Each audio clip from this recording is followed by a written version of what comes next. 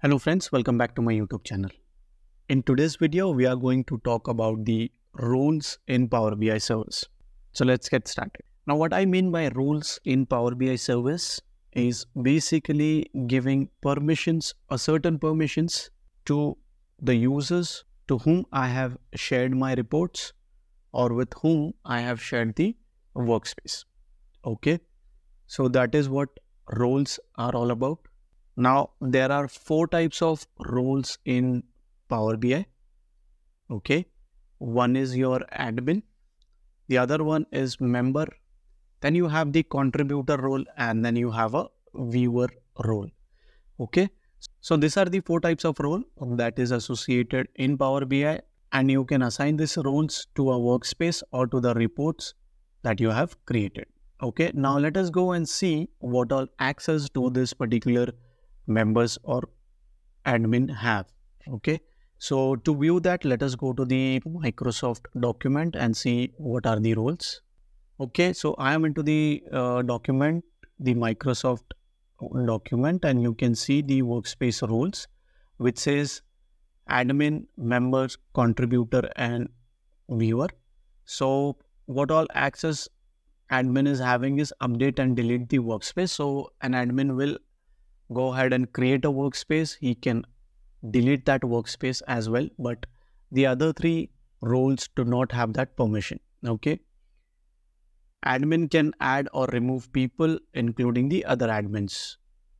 Okay, and allow contributors to update the app for the workspace. So admin is having an upper hand as compared to the member access or member role.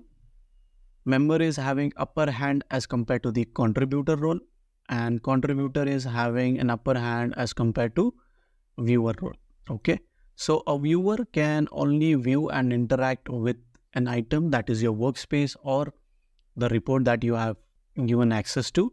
Okay, now a viewer can only read data that is stored in a workspace data flow. He won't be able to make any changes to the workspace or to the reports or to the data set. That is, he can only read, or the viewer will only have a read access and not the write access to any of the workspace or to the reports or to the data sets. Okay, contributor on the other hand will have an access. He can go ahead and edit or delete a content in a report or in a workspace. Okay, he can publish a report to the workspace and delete the content as well, the contributor and the member as well. On the other hand, a member can allow other user to share the reports that has been created or kept in a workspace.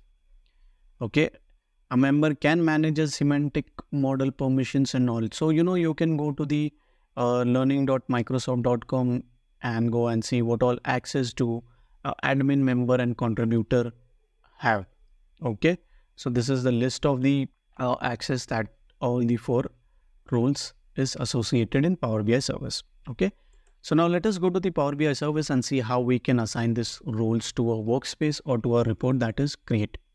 So I am into Power BI service, and now let us see how we can assign some roles. So to do so, what I'll do is I'll go to the workspace. Now I want to go and assign a workspace role to another user. So to do so, I will have to go and click on this more option, and you see an option which says workspace access.